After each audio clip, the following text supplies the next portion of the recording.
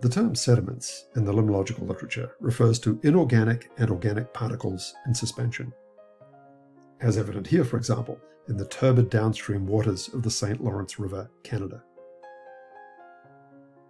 Sediments also refers to the accumulation of these materials as bottom deposits in lakes and rivers. Suspended sediments and bottom sediments are habitats for biogeochemically active microbiomes, that is, species-rich communities of bacteria, archaea, microbial eukaryotes, and associated viruses. Sediments are a diverse mixture of materials from the atmosphere, the land, and within lake processes. These materials include dust particles from the atmosphere,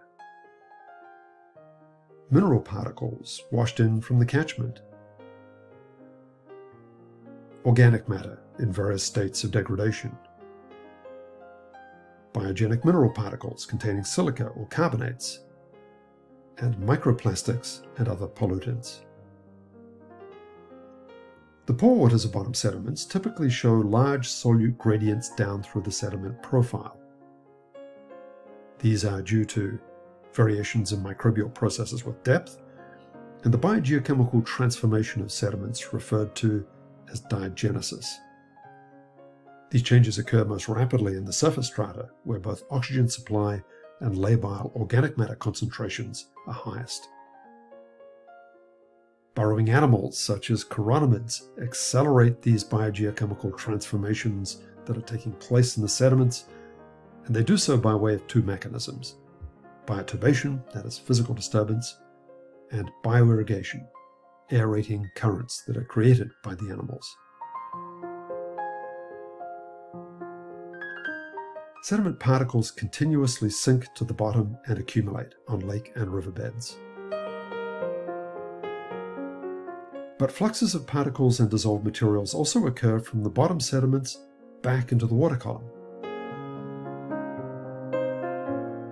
In lakes, particle resuspension occurs mostly by inshore waves, which means that fine sediments can only accumulate offshore below the effects of wave action. In rivers, there is a continuous interplay between erosion, transport, and sediment deposition, and this depends on water velocity and particle size. Large amounts of sediments, bed load, are resuspended and pushed downstream by the water flowing over the riverbed, especially during peak flows. Dissolved materials, including major ions and nutrients, diffuse out from the pore waters of the bottom sediments into the overlying lake water.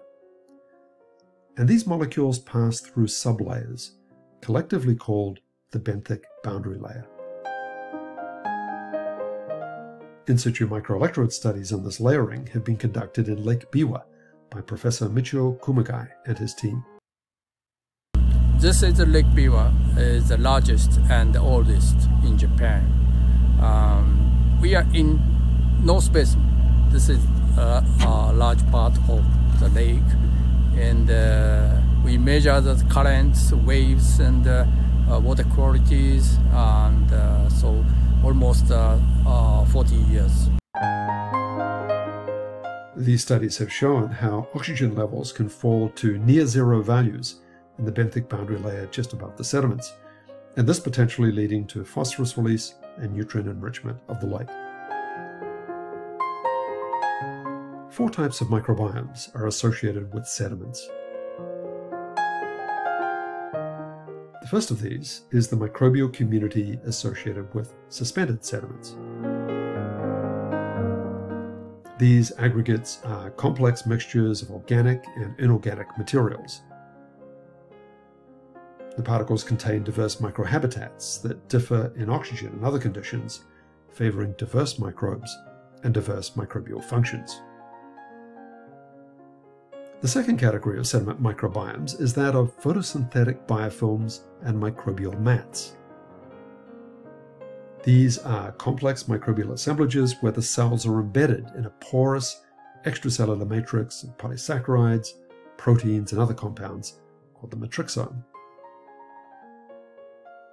Phototrophs such as cyanobacteria and diatoms occur in combination with numerous other microbes, and there can be strong vertical gradients in species and function. Some of the most prolific biofilms occur in some of the world's most extreme environments, such as lakes and streams in the polar regions.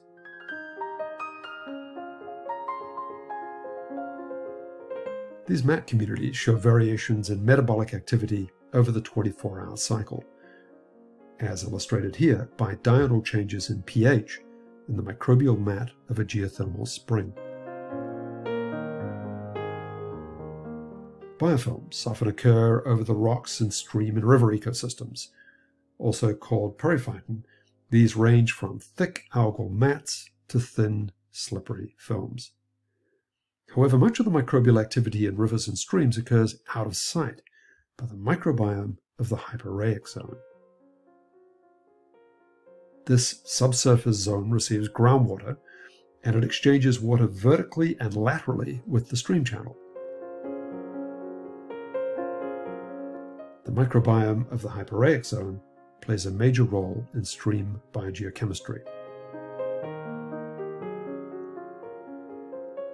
The bottom sediments of lakes and rivers contain the fourth type of aquatic microbiome. In these habitats, bacterial cell concentrations and activity may be 1,000 times higher than in the overlying water. The microbial communities are dominated by bacteria, as in these 5 lakes in Switzerland of different trophic states. The relative abundance of archaea can increase with organic enrichment and also with depth in the sediment, and so this results in lower bacteria to archaea ratios with sediment depth. These changes down the sediment profile reflect the distribution of microbial processes. And this in turn is related to the energy ladder of available oxidants.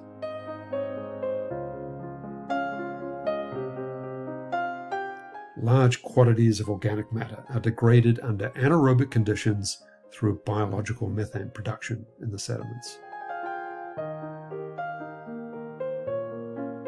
This mostly occurs through 2 different pathways, one via acetate and the other via hydrogen.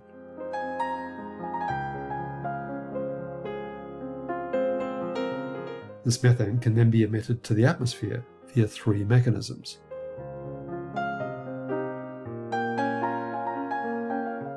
Firstly, by ebullition, that is, bubbling.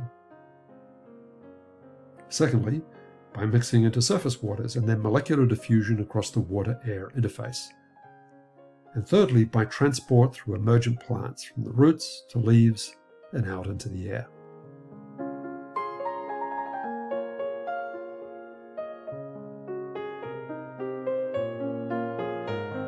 Human activities have the potential to greatly alter inland water ecosystems through multiple effects on sediment processes.